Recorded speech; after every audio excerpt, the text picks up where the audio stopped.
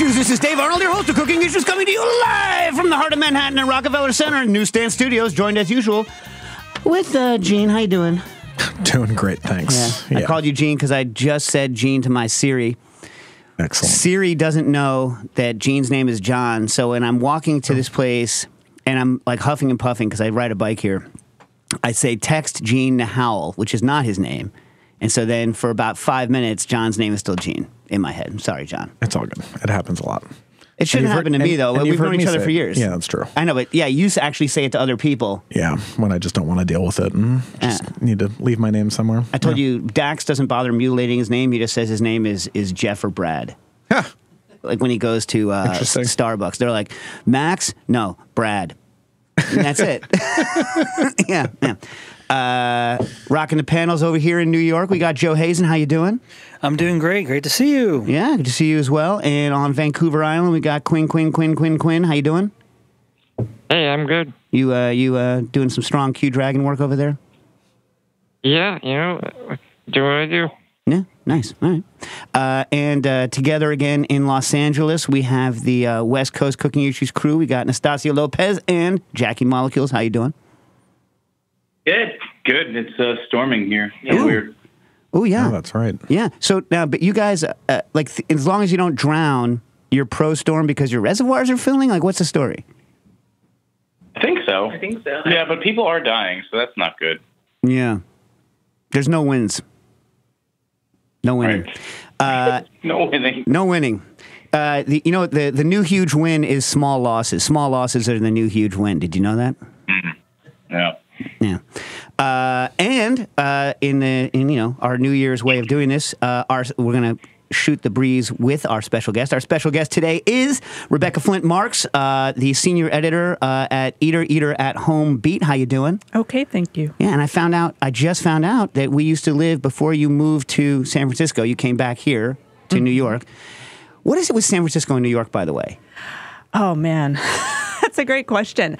I think for me, when I first started going to San Francisco as a New Yorker of about 10 years, I loved it because it seemed to have a lot of things that New York had. It had a lot of good food, really interesting people who read books, really pretty things to see, things to do.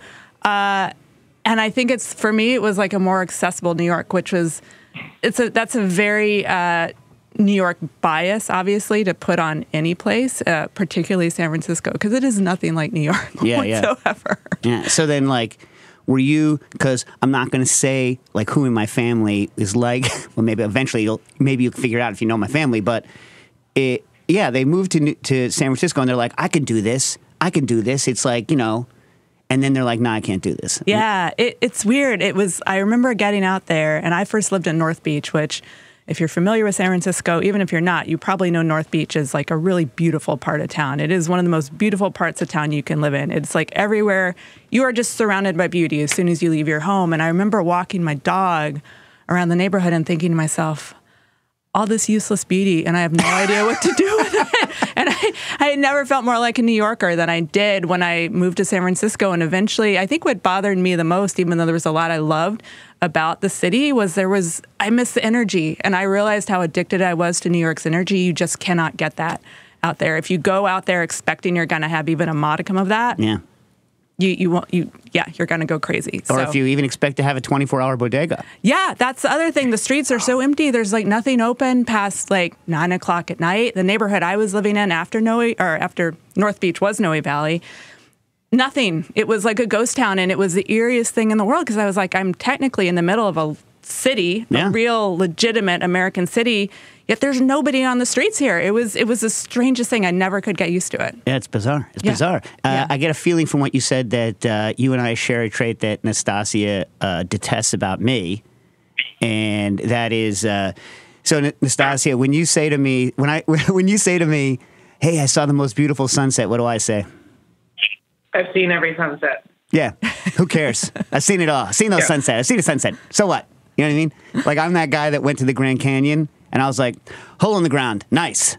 and then left. You know what I mean? Yeah. Nastasia's like, you have no soul. Am I right, Nastasia? Is that roughly correct? Yes, that's true. But you do like trees. Love trees.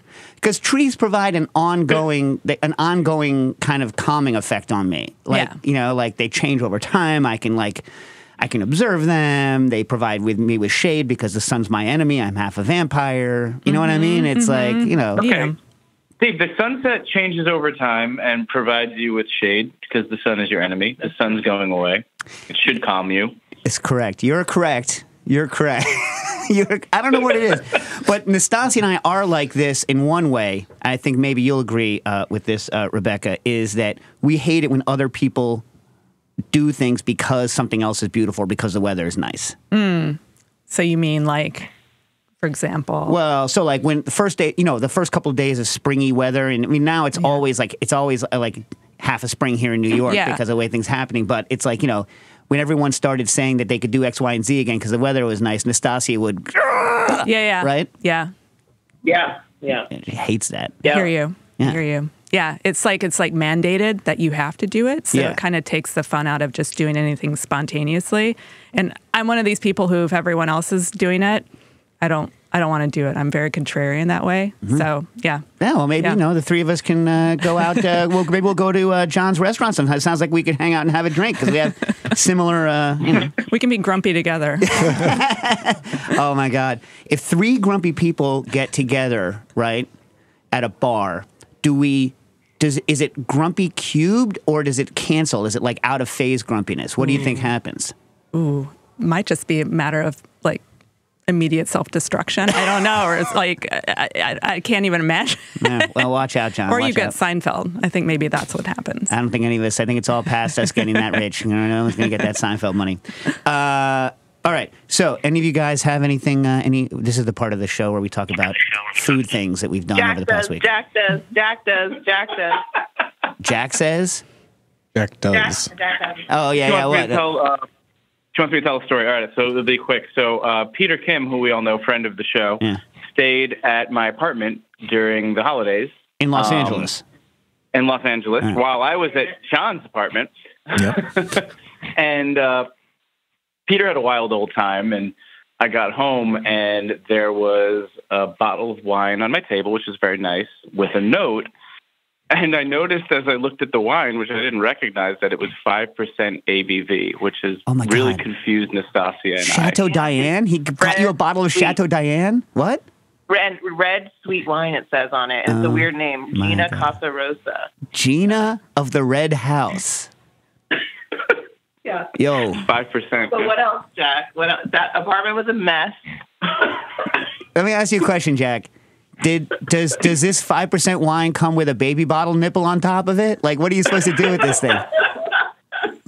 He did leave children's jewelry on my desk. Oh, that's his. Come on, man. Confusing. No, we don't know. He went to a rave, and then. Oh my God. Yeah. Yeah, he apparently went to a rave the night before, and then had to rush out of the house. Hold a second. I would like the record to say that I love Peter Kim, and I'm thrilled he had a good time in my house. I'm not upset about any of this. Hold on. They still have raves?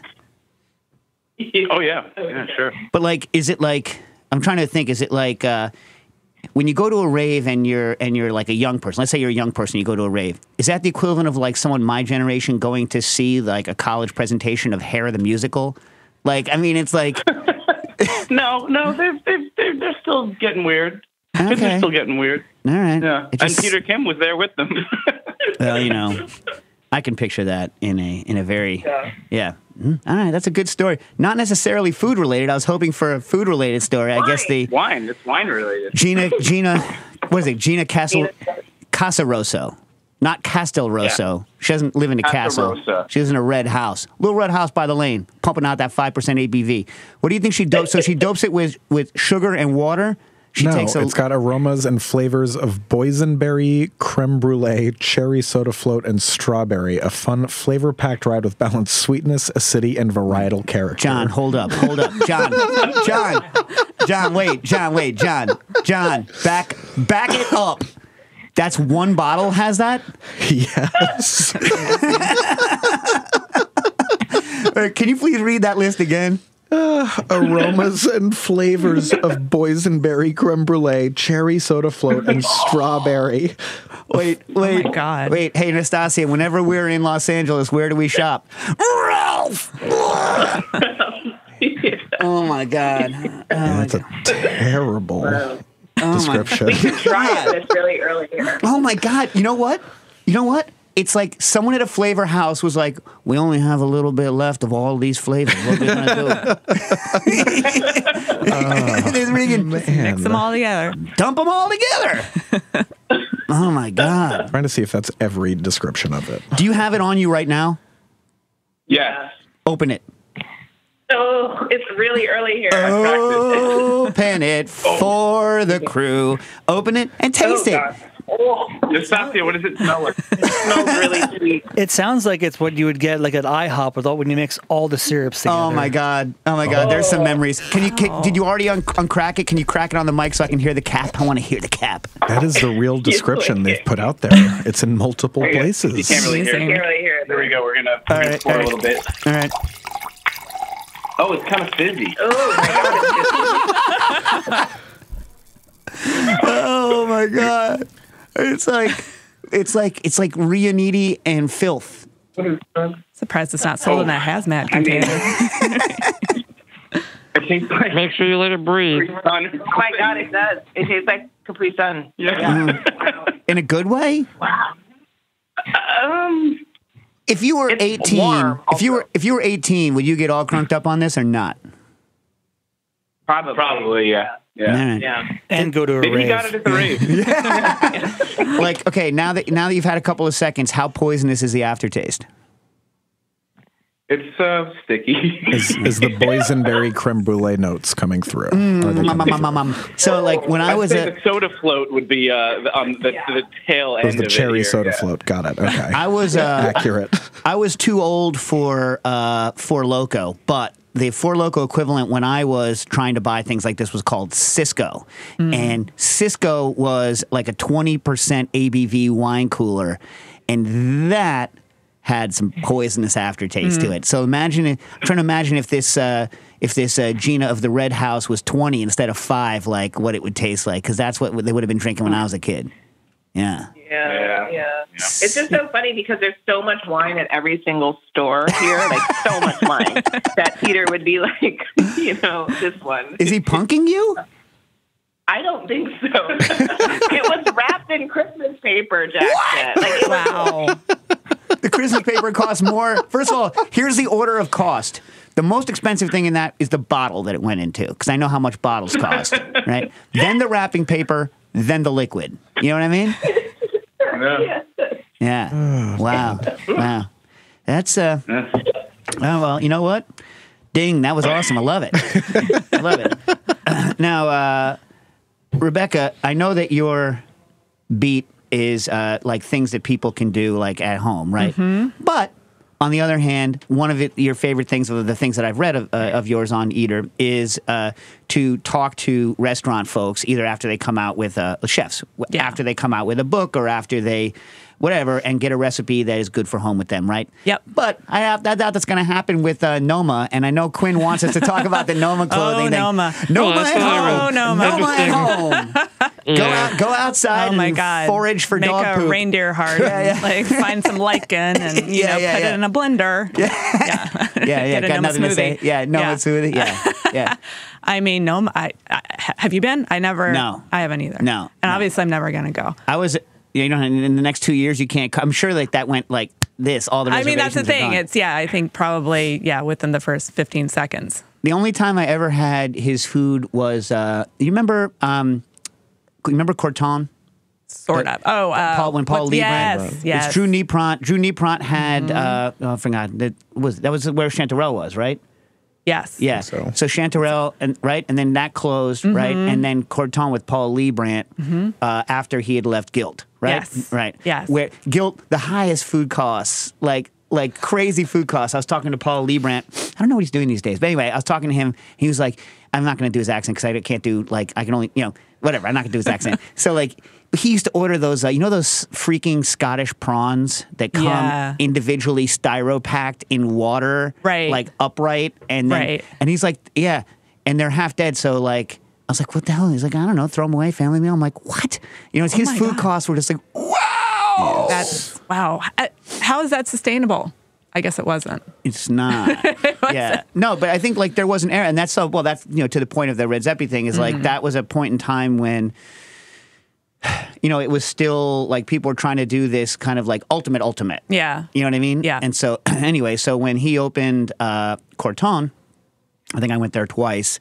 And one of the times, René Redzepi was doing a pop-up at Corton. So that's the only time I've had his food. How was it? It was good. Yeah? It's good. I like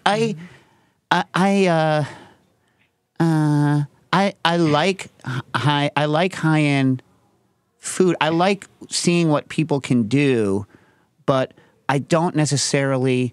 Everyone's going to hate me now. I don't enjoy it more than any other well-executed thing. Other than I like seeing what people can do. I like the craft of it. I like the artistry and the thought. I like seeing what the kind of apogee of like a certain kind of achievement can be, but I don't necessarily crave it. I absolutely do not. I sound like a Philistine, probably because I am, but I appreciate it from an artistic standpoint. I remember interviewing Corey Lee at Bennu once, I never went. I only went to interview him. I cannot speak to the food. I went to In Situ, his other restaurant. It was lovely. But I just remember thinking, like, being in this sort of temple of a restaurant space, I felt very conscious of what I didn't know, but also what I didn't actually crave, if that makes any sense. Yeah. Like, I appreciate it. I really appreciate what people do. It is an art form, but I think for me, it's never been anything where I felt like I need to experience it for myself. Well, I mean, I think also like there's a certain aspect of anything that's kind of different, right? So like I remember like, in the early 2000s, kind of the shock of this new style of cooking, and you're like, wow. And it is awesome. Like the first like couple of times, not Red Zeppi's stuff, but I mean like what was going on in the early 2000s here in the US, right. like, riding the kind of Spanish invasion that came in. And it was truly exciting. And like the energy of cooking and like learning these new techniques and doing all this stuff was awesome. And, I was glad to be around the people that were doing it. And I loved going out and having it because it was fun and all that. But again, you don't need to eat any sort of high-end food that often. It's, I think, better when it's spaced out. You know what I mean? Yeah. I mean, look, when I lived in San Francisco, one of the best meals I ever had was at Meadowood. I was fortunate to be able to go there. I never got to go, yeah.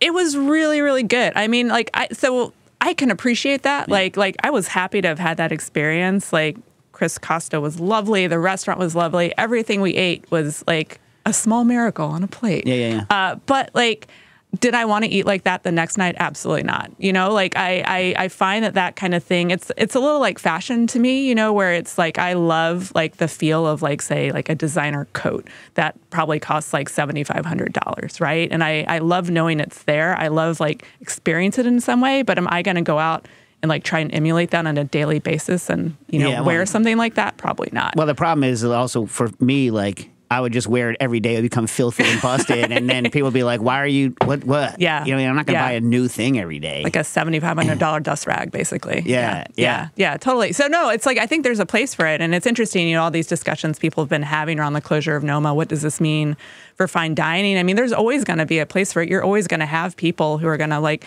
want to jet around the world and go to these restaurants that they can collect like runes, and that's great. But and I think that kind of cooking should still be there because, again, like fashion, you see it trickle down, right, to where it influences a lot of different chefs at a lot of different levels. And so in some way, the wider populace, gets to partake of that in some way, shape, or form.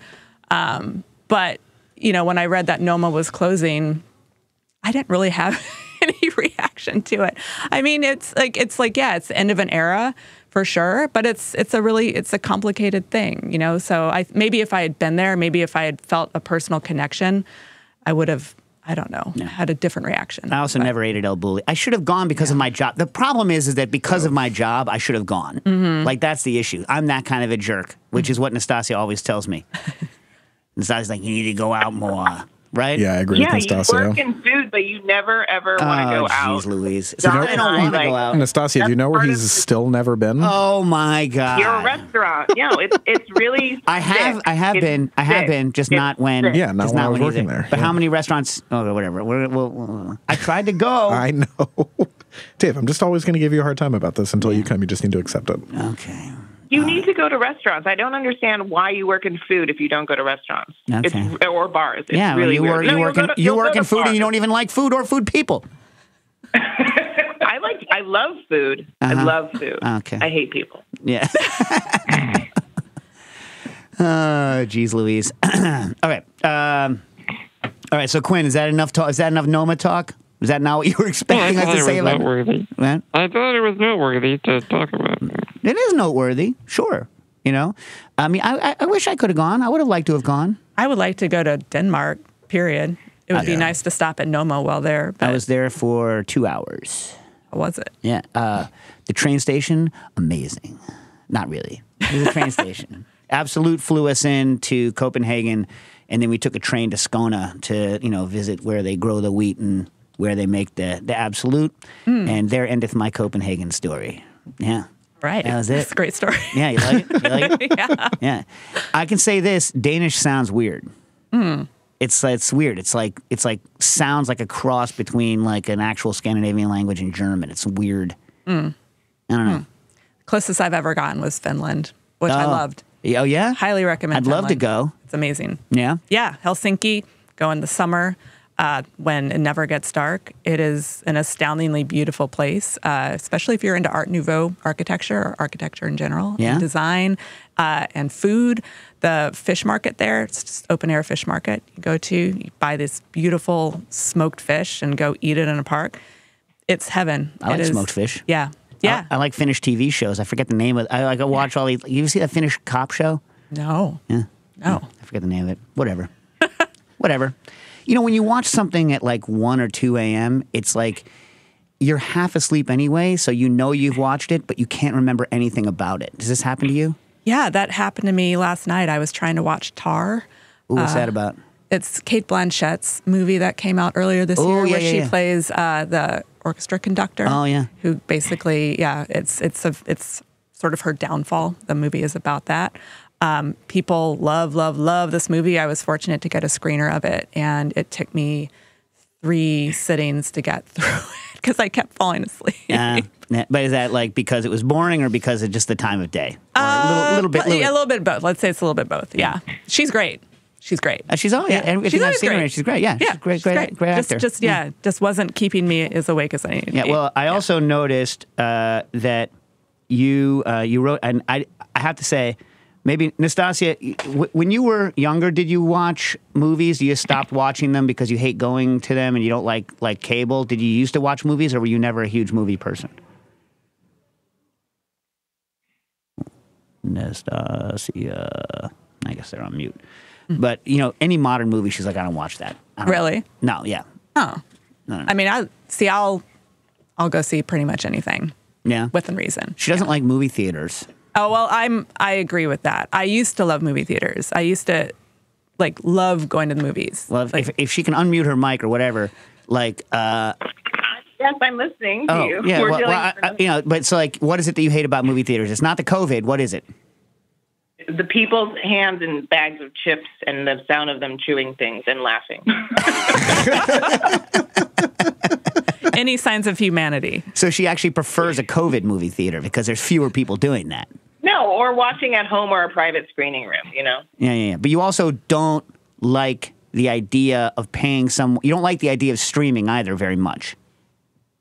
I don't watch things because I don't like to feel things.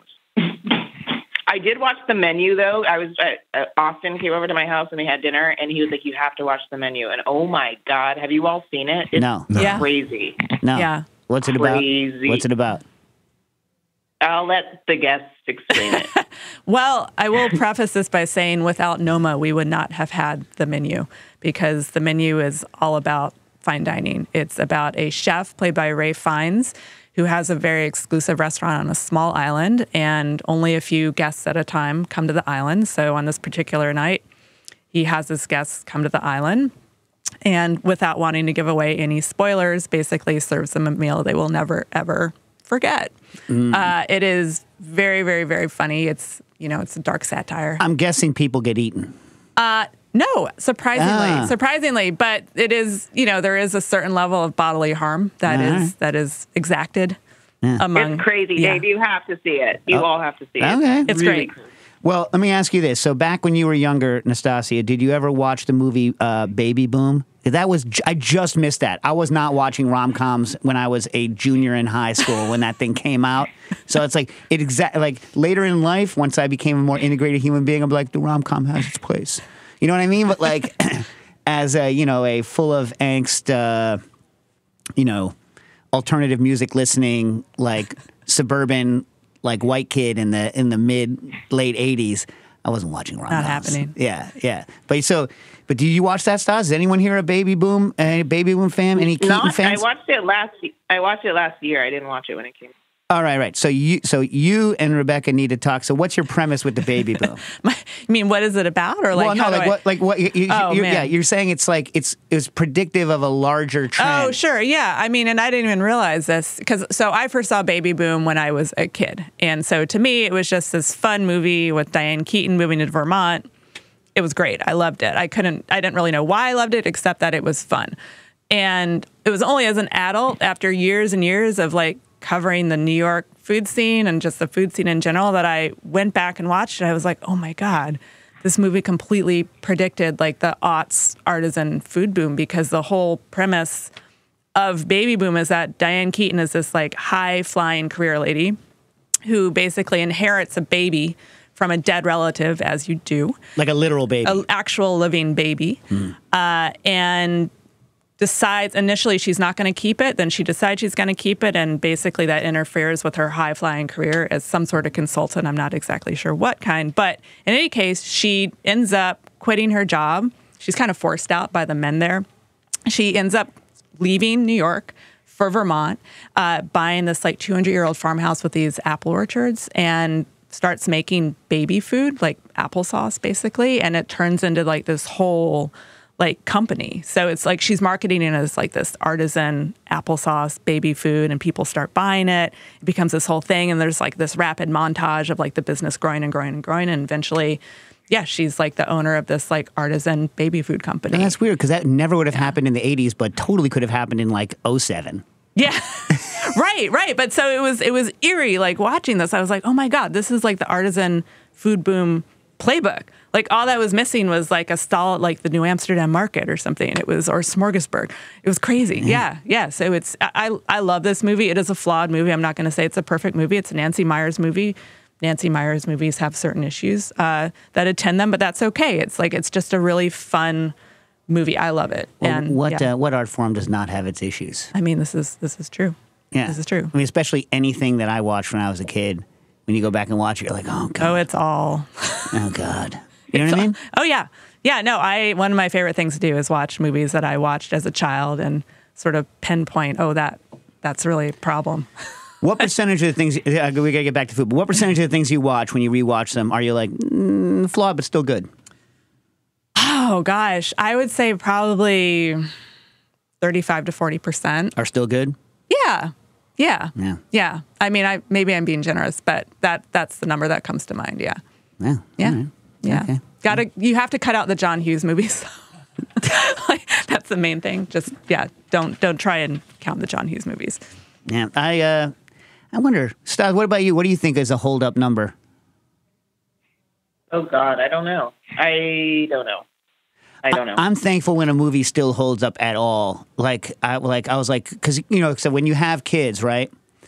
Joe, you're just going to happen to you, right? You show you go back and you watch these movies you love when you were a kid, and you're like, do I need to look at it first? Like, what's going to happen? Like, assume sexism and racism, like straight out the gate. You know what I mean? Mm-hmm. But then you're like, is it still even going to be funny? You know what I mean? So like, you show the Blues Brothers too. My kid Dax, when I was like, oh, thank God. I mean, it's still funny. You know what I mean? And the music is still great. Yeah. You know what I mean? Yeah. Like, but it's hard. It's hard. I just watched The Money Pit. Was it still good? Oh, wow. Still good. still good. It's still very funny. Did you get? I think Wendell Pierce had a cameo in that. Did you see yes, that? yeah. That was great. Yeah. What's the worst movie you've rewatched where you're like, oh, wow, stinker? Oh boy, there's a lot of them actually. I mean, One you legitimately liked when you were a kid. This happened to me with Space Jam. Like, that movie's really just a bad movie. Oh, God. But you legitimately thought it was good when you were a kid? Of course. It was great. Basketball fan, Is Space Jam the one with Bugs Bunny and The Martian and Michael Jordan? Yes. Yeah. Yeah. Yes. Okay. Oh, Yeah, wow. bad movie. Was that an old Mel Blanc who couldn't do the voices anymore, or his kid who can't do the voices? Oh, good question. I'm not even sure. Let's see. Nothing's more sad than Mel Blanc not being able to do his own voices. Yeah. Sad. Well, what movie does kind of like still hold up? And when you were talking about the menu, and I haven't seen the menu yet, but The Cook, The Thief, His Wife, Her Lover. Oh. I didn't like that when it came out because it was so boring and gross to me. So gross and boring. And then there's that one scene where they're eating the body. And Yeah. But then you watch it Oh, again, you're like, wow, this is a masterpiece. It's like a play on film. Oh, yeah. So when I was like 19, when I saw it, in an art house thing at college, it was already a couple years old. I'm like, let me guess, they're going to eat the J-bar. Oh, they're eating the J-bar. It's boring. You know what I mean? I hated it. I like Tampopo, though. I'm sure that's still good. Yeah. Tampopo holds up. Oh, yeah. Yeah. That sure. movie's awesome. Yeah. Yeah. The worst movie that I liked as a kid, Crocodile Dundee. That is a dumpster fire from start to finish. That keeps showing up on HBO Max for some reason, both of them. They should put it in HBO Min. Get rid of that thing. It's crazy. HBO Max is like a treasure trove of now kind of dodgy movies from But also 80s. gems. Yes, so many Like good all this movies. Criterion stuff keeps showing up on there. I'm like, what is this? Yeah. Food. Yes. All right. So one of the things that you seem, what do you guys call it? First of all, people are going to want to know. Moving from being a writer to an editor at like a huge place like Eater, what's that? Do you like that? What's the difference? Like, and if I'm pitching an article to you, how does that work? Like, what's the best way to pitch an article to you? Just email me, basically. Email me. So technically that is the way to pitch an article to me. The better way to pitch an article to me is to email me, but to also do your research before you pitch your article. So what does that mean? That means, it's funny. I've talked to students, like journalism students, writing students about this before. And like, I think the biggest thing is like, why should I care about your story? Like, why? Is it timely? Does it tell me something I don't know or that, I think probably a lot of readers don't know or don't understand? Why are you the best person to write the story? Do you have some sort of experience with the topic you're pitching that would make me think, you should write this? Also, is it a story or is it a subject that you're pitching me? Like, there's so much that goes into it. A lot of people, you see this a lot with food. You see this a lot with food essays more than anything else. A lot of people pitch essays where it's like, I learned to appreciate, say, porridge because a family member died, and this got me through my family member's death. Are you making this up, or is this an actual pitch? This is not an actual pitch. It is an amalgam of many, many, many pitches I've gotten. And I do not mean to diminish the people who are sending these pitches because we all have a story, right? We all have a story we want to tell. You replace porridge with kanji, and people want to read it, though. That's true. It's true, though. And this is the thing, though. There's become a certain paint by numbers approach people take to food writing and food essays where it's like, and again, I don't mean to sound glib here, but you notice certain patterns when you get a lot of these pitches. It's like people want to talk about things that have happened to them, whether they're good or they're bad, usually bad, actually. People are far more inclined to want to talk about the bad things that have happened to them, which I do understand as a writer myself. This is how you work things out, right? But they want to talk about it through the prism of food. And it can be done well. Obviously, we've seen plenty of examples of this being done really, really well. But a lot of it isn't really executed well. And a lot of it comes from not really a solid idea of, how to tell a certain story. It's a very, I think it's one of these things that looks really easy when you read it on the page because you're seeing this great finished product that's very cohesive. It's probably been edited a lot. The writer's probably also really good. A lot of people think it's easy to do. It is absolutely not easy to do. So or to do well. So yeah, when people pitch me, I want to know like why you, why this story. I mean, is the main problem with that whole kind of genre that it's very difficult to understand what's going to be interesting to people who don't know you or care about you? I mean, I do think when you are writing a personal essay, there is an onus on the writer to like make it universal, as they say. Like even say like a terrible tragedy happened to you.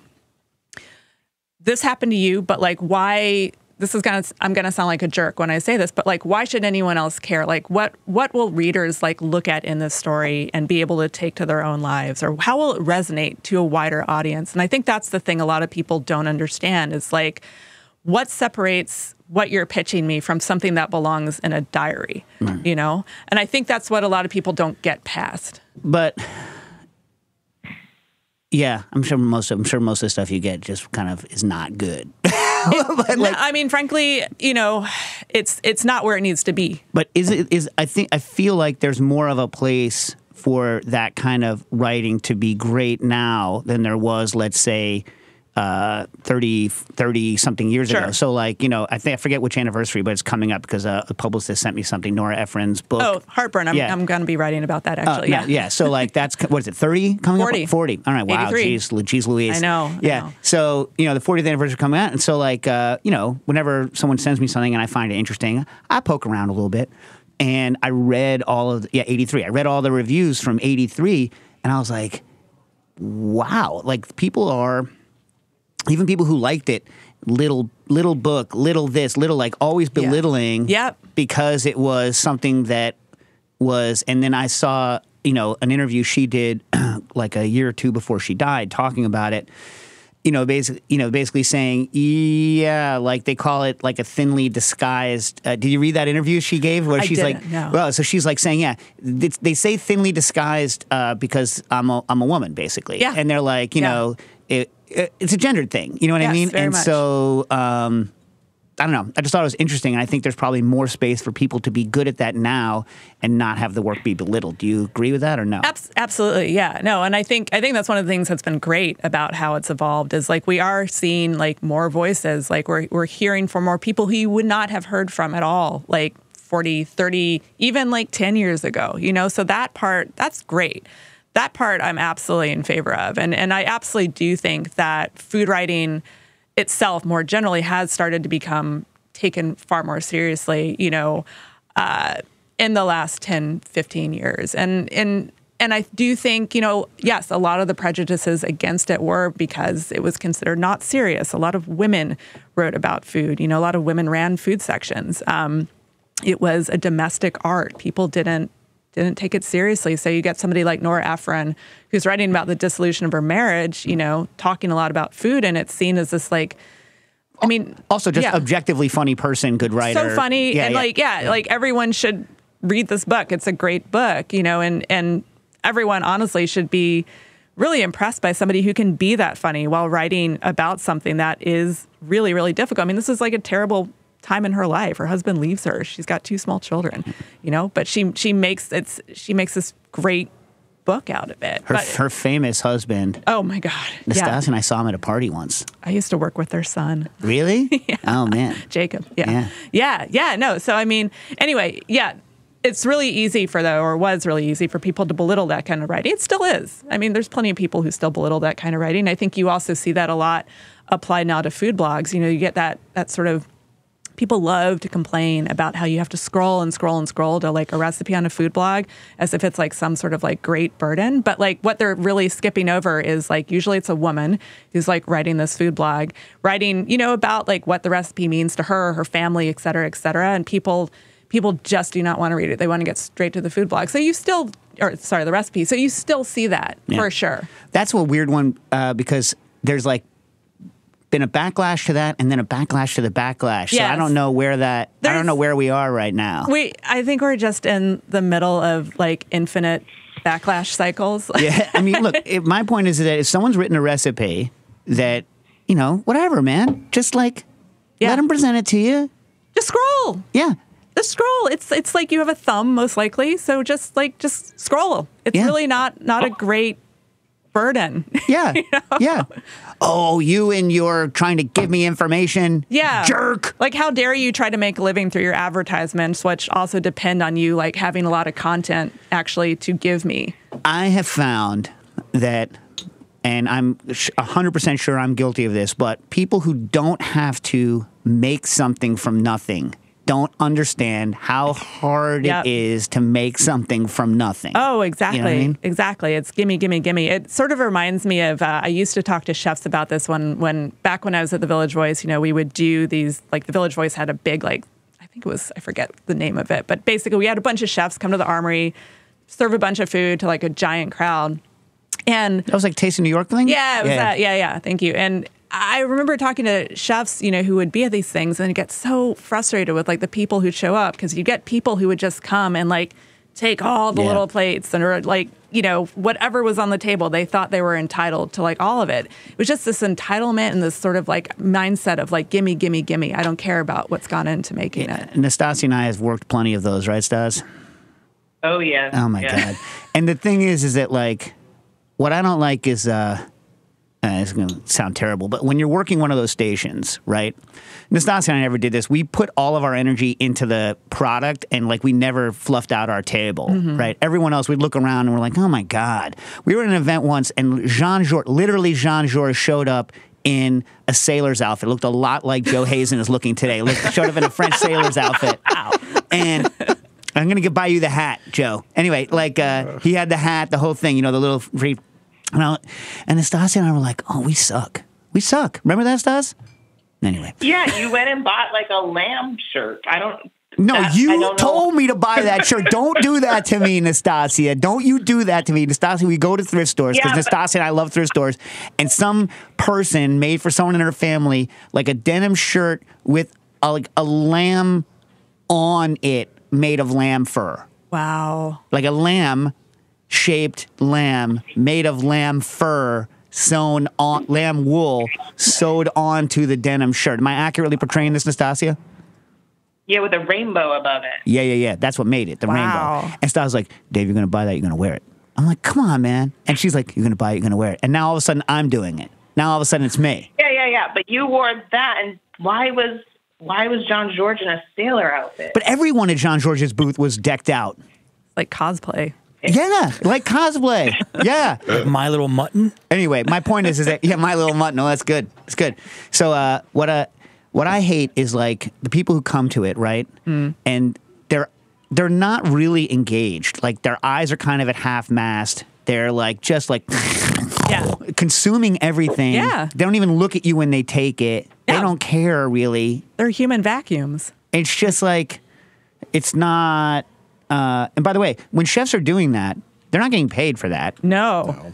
One of the most interesting articles I ever wrote, I think it might have been for Time Out, I can't remember, but it was all about sort of the economics of those things and about how much chefs actually lose. Oh, so much. And like, what do you actually gain? Like, I think maybe a little publicity, but not really enough to justify. Right. And if you don't have enough money to pay the shift wage for the people who are working with you, they're getting hosed. Right. Or you're getting hosed twice. Like everyone's getting hosed. So I know that you've paid a lot of money, people, to go to this event. I understand that. But what you got to understand is that it's whoever you paid the money to that's running away with your money. It's not the cooks. It's not the bartenders. So please just look the person who's giving you the product in the eye and say thank you. And if they want to tell you something about the food, listen. That's all. It's a very, that's all you need to do. You don't need to be like, I love it. But just like look them in the eye, accept the item. If it's on the table, say, may I take this? Some sort of, hi, you're a human. That's it. Yeah. It's all that's required. The basic etiquette, human 101. People don't have it. No. When you're working a party and people like yell a drink order out of the side of their mouth at you and don't look at you and then reach over and grab the drink from you without looking, oh my God, you're the guest I hate. I hate that person so much.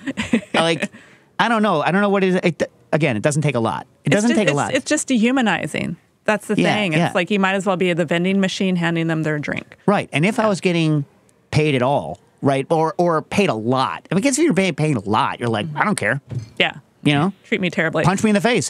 Like, I used to think a good business model, I had this thing where when I was younger, like at the office, I used to work in an office, which is a terrible idea. When I graduated college, I was a paralegal. Worst job in the world for me, like soul crushing, except for my Xerox finger was very strong. I shouldn't say this. I used to go to the New York Public Library.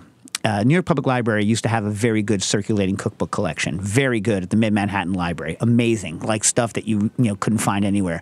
And I would check it out on the way to work, and I would wait till everyone left the office, and then I would Xerox the whole book, bind it, and then bring the book back to the NYPL. And that's so like and I used to do that also with the technical books at Sybil. This is how I like learned a lot of technical stuff before it was on the internet, is I was copying all of the food tech books at the Science, Industry, and Business Library in NYC. Shouldn't say this. Anyway, so my Xerox finger, very, very strong. Very strong. What were we talking? We're talking about things we hate, people we hate. I forget what I was talking about that. Wow. I can't. You were asking me about stories. Remember that? Yeah, I don't know. And then baby boom and I don't know. Why was I talking about copying the books, and why was I talking about that job? I don't know. Well, I don't know. I think we were sort of on the sort of track of dehumanization. Oh, yeah. Oh. Yeah, that's the thing. It's like, oh, I know. So like what I was going to make a thing was I had this skill. That's what it was. Where you could, no matter how big and beefy you were, and we had some big beefy folk in the office, you could hit me over the head with a copy paper box, empty, and I was fine with it. No matter what you could do with a copy paper box, like I was fine with it. So I was going to stand outside of the. I don't think I ever told you this, Nastasia. You know the information ball, the clock at Grand Central. So I was going to stand out there with. There was a guy I used to work with who's never lost in arm wrestling. He doesn't look huge, but he's never lost in arm wrestling. And, he comes from a long line of like union bosses, right? Anyway, you get a kind of mental image of the guy, New York guy.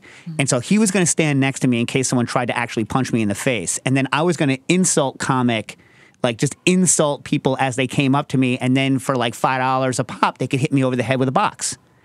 Good business, right? Yeah. We couldn't get enough boxes. Oh.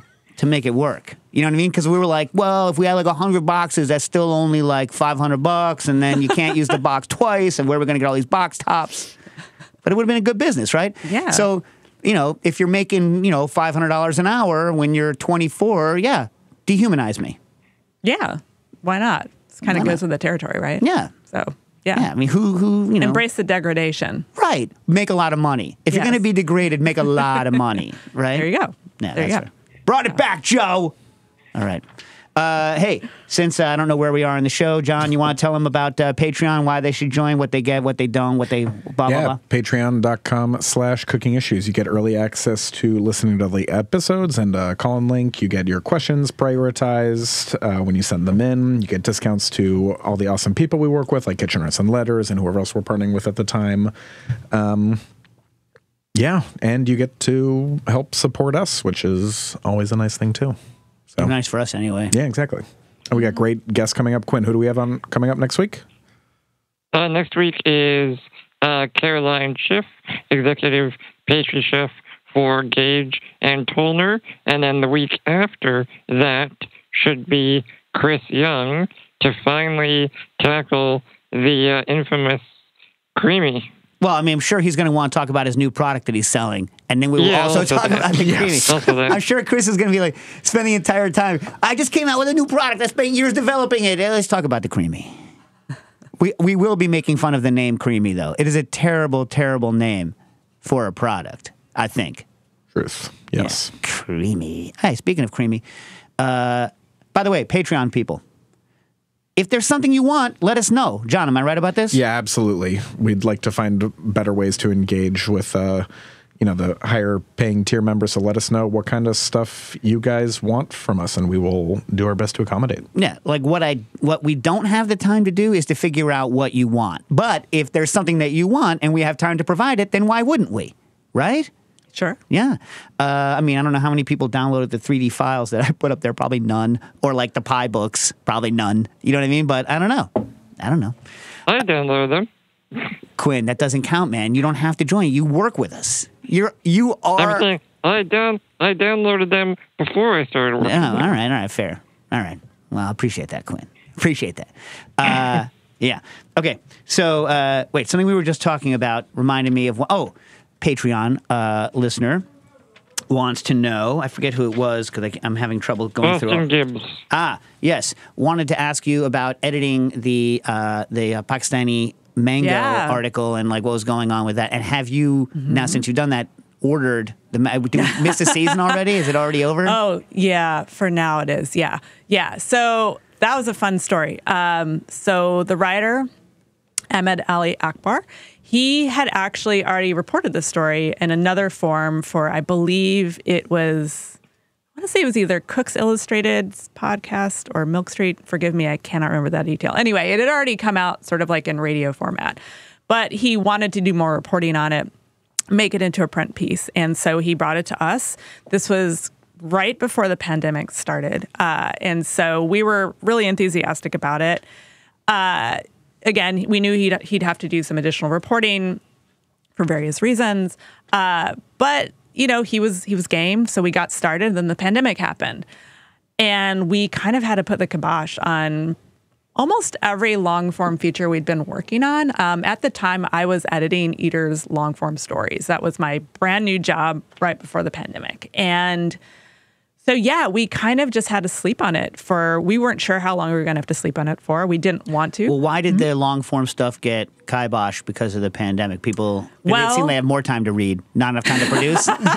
Yeah, you would think so. A couple different things happened. One was like every editor who wasn't already sort of working on more breaking news was assigned to work on more breaking news and to pitch in there because obviously there was so much food news to keep reporting every single day of the pandemic.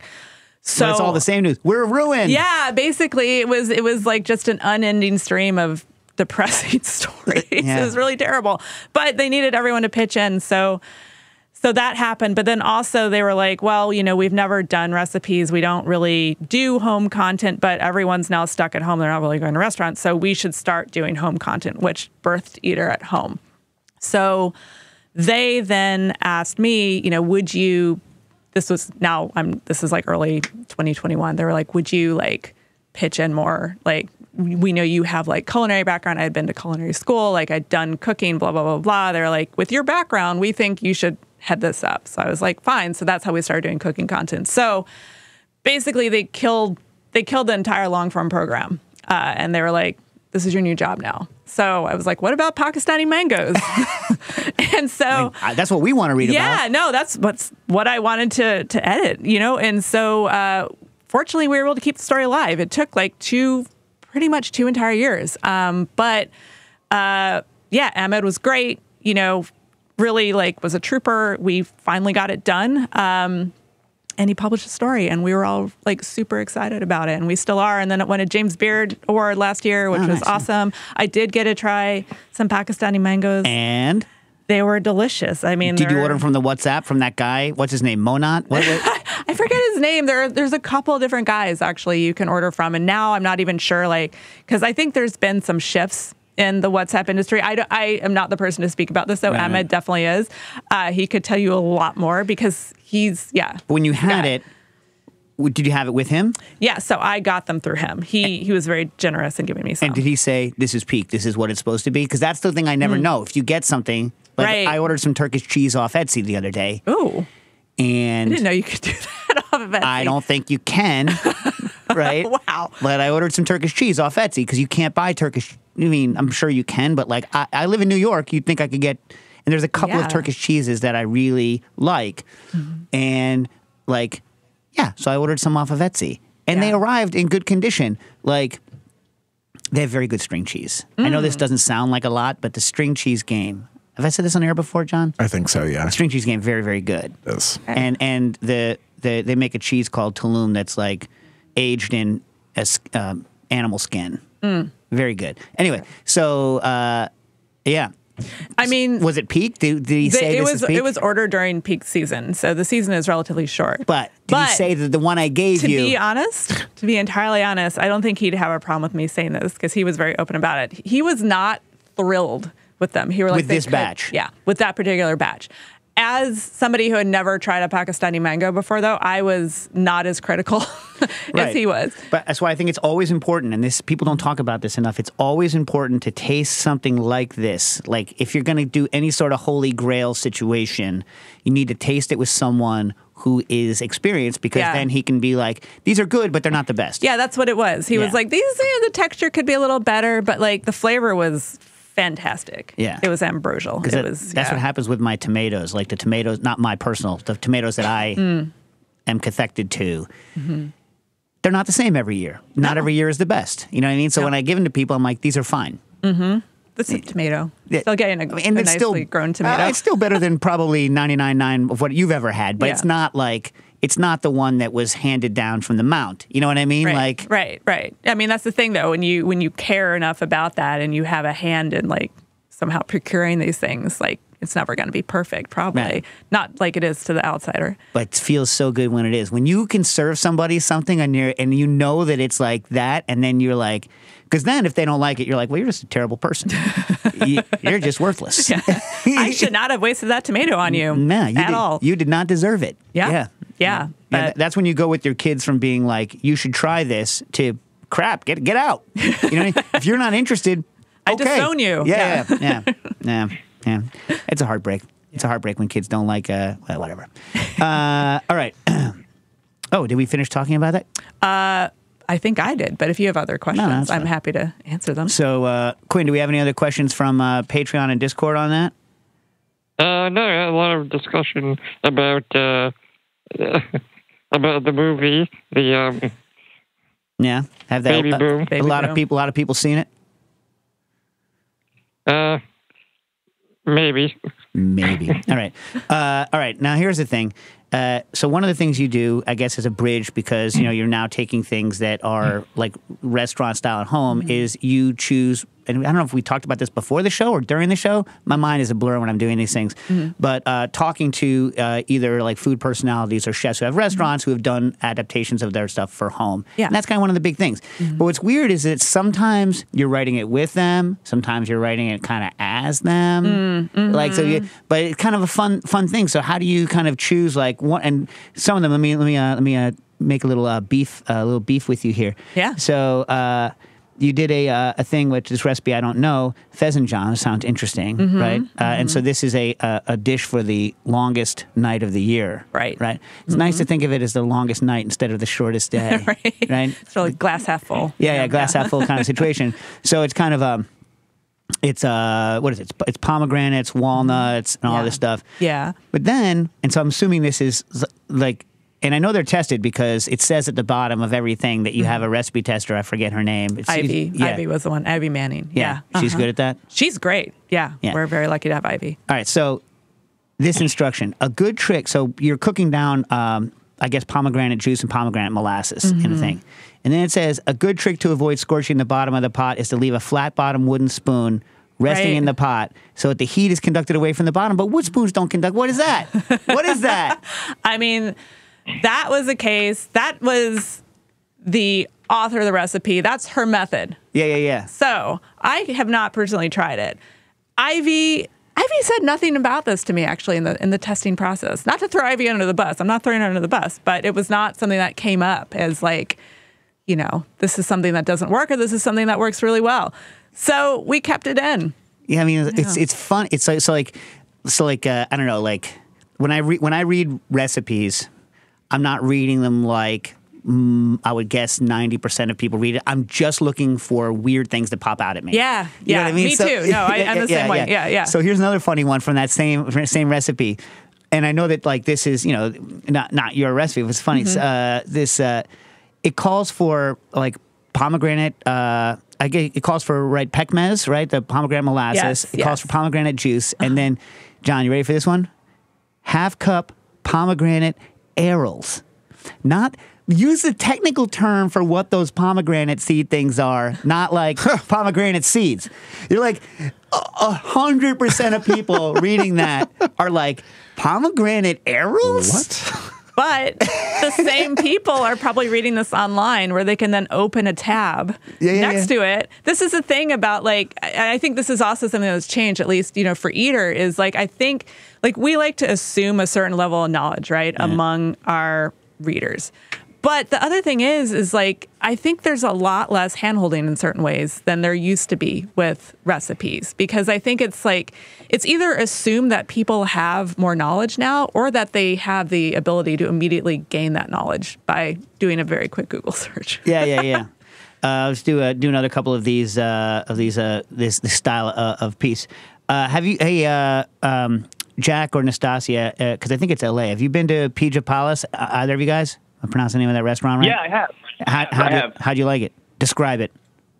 The food was interesting. The room, I hated the room, which I guess is not what you're asking, but it was like really fluorescent with a lot of TVs, and I didn't like being there, but the food was interesting. Yeah. So you want to describe what the food is, what the style is? I guess it's it's mostly pizzas, pastas, and sort of bar food with Indian flavors. I guess that's about as simply as I can explain it. Right. So then the mashup that you have on Eater that you did with the chef is like a chicken kali merch. Oh no, it's paneer. Paneer. No, yeah. Kali merch paneer pasta. It sounds great. Yeah. Was it good? Did you try it? I actually didn't try it. That's the thing. I rarely get to try anything. But my tester loved it. Ivy loved it. They said it was great. Yeah. All right. Yeah. And then there's a couple more that you've done. Cooking cookies for one. Ed Kimber's. This recipe is twisted. It's flourless. Fine. Okay, get this, people. It's I like that it's in grams. I appreciate this. I do. 175 grams of light brown sugar, right? Vanilla extract, 225 grams of smooth peanut butter. All right, John, you ready for this? Ready. 100 grams of chocolate for dipping. It's not in the recipe. All of that it's cooked. It's not a no-bake. All of it is bound by what, John? What are you binding this cookie with? Chia seeds? No, one single egg. One single egg. And they hold together? Yeah, there's only 6 of them, though. That's the thing. It's like you got one egg for 6 cookies. All right. Yeah, it's not the feat it seems like it could be. All right, Ed, all right, Ed with 2 Ds. You're also a huge fan of ruining cakes and then putting it over ice cream? I am. Yeah. I am. Yeah, I mean, because it's like there's very few things that are going to ruin a cake to the point of inedibility. Like, unless you, like, put in salt for the sugar. Which you said you did. What was that like? I did that actually in cooking school. Oh, jeez, Louise. Yeah, that was a great day. It was, I couldn't tell you what it was like because I didn't actually taste it. I realized what happened, like, before it went to the oven. I was like, well, I guess that's not going to get eaten. That's going to the trash. Yeah, so there's very few ways you can really ruin a cake to the extent you don't want to eat it. I mean, even if you throw that cake in the trash, certain people will still pick cake out of the trash. That is the power of cake. I'm not saying I do that. Right. And so 2 other things I've learned from reading a bunch of your articles. 1, you have limited freezer space. I do. That's true. And 2, you like Veganese. And so we have 15 seconds for you to talk about why we should give Veganese a shot. Oh, texturally, flavor-wise, it is great. It is not as unctuous as mayonnaise. It's a little lighter. It's just... Can you cook with it like mayonnaise? I haven't tried. You mean like actually cooking? No, yeah, like grilled cheese sandwich topping. Oh yeah, you can do that sort of thing. I make a lot of dressings with it though, and just put it on bread, and it's great. Yeah. All righty, Rebecca, thanks for coming on. Come on again anytime. Cooking Issues.